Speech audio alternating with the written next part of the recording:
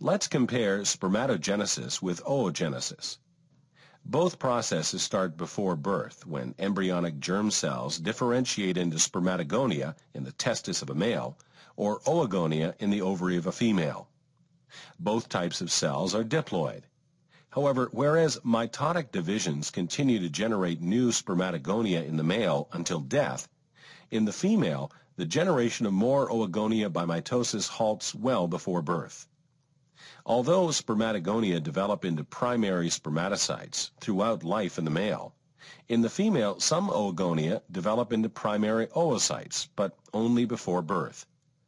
Males can continue to produce viable sperm from puberty until death, but females can produce viable eggs only from puberty until the supply of primary oocytes is depleted.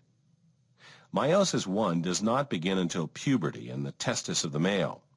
Meiosis I begins before birth and ends at puberty in the ovary of the female. Meiosis II occurs within the testis at any time from puberty until death in the male.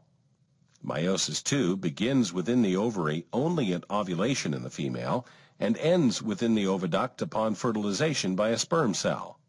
The final result of spermatogenesis is 4 haploid sperm cells for each spermatogonium.